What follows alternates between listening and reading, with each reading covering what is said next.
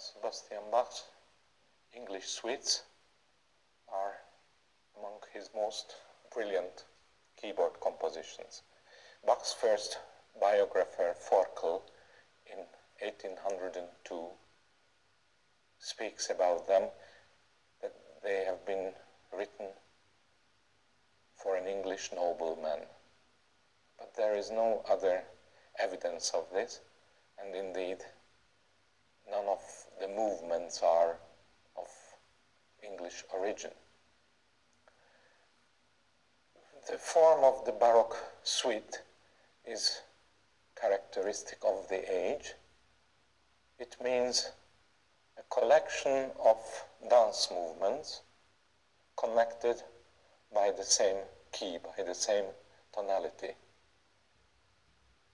Dance movements of different tempo, different character, and let's think in terms of flowers, like a bunch of flowers, not all roses or not all carnations, but different roses that are bound together, and this bond is the tonality.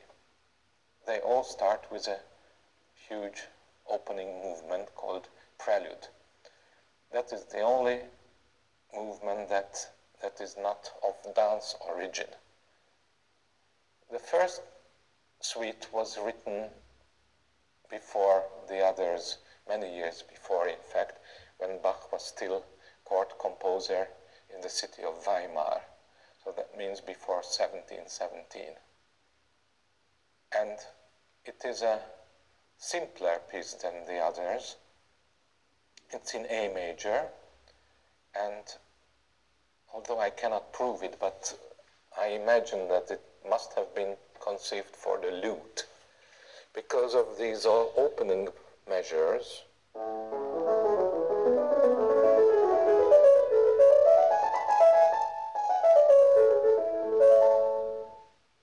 can imagine a lute player tuning up and starting to improvise.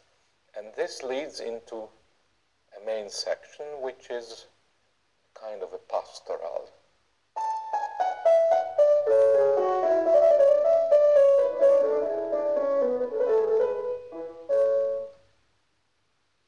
The whole piece is very lyrical and very mild in character.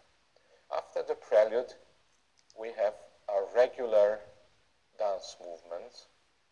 There are 4 regular dance movements that we find in all suites. These are Allemande, which is a German dance, then the French courante, the Spanish sarabande, and the Irish or British jig.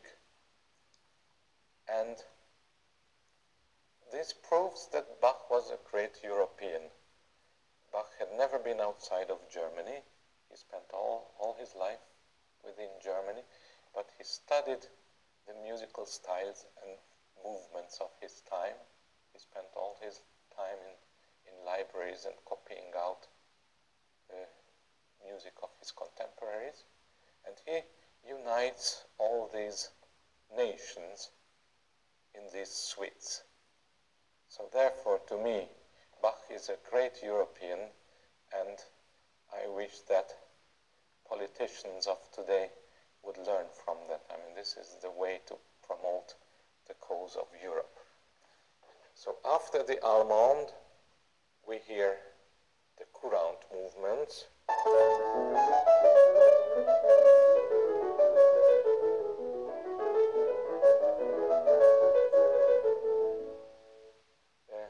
Which is in triple time, and he frequently uses the note inégal.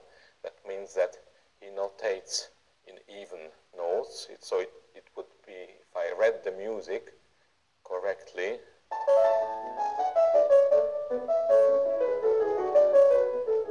but like good jazz players of today, we play them unevenly.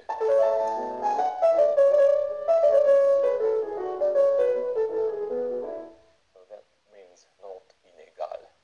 And this is again an homage à France. Then he yields a second courant with doubles, variations, notated, thus giving us an idea how to ornament. And this is followed by the centerpiece, the sarabande, which is a slow, solemn dance.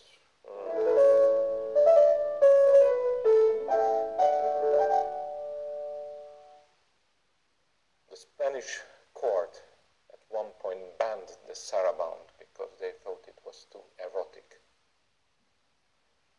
After this, we have two guest dances, I would call them. In this suite, there are two bourrées, fast and lively French dances. The first one in the major key, the second one in the minor. And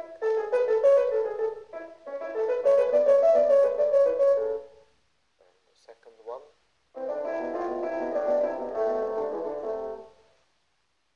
Then it's da capo, so after the second bourrée, we repeat the first bourrée.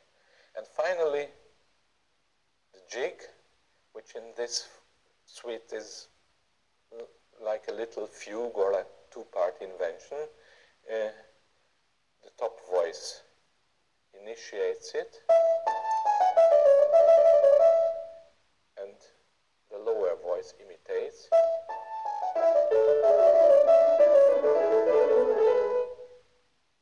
In the second half of the jig, we make an inversion. That what was this theme, it becomes an inversion.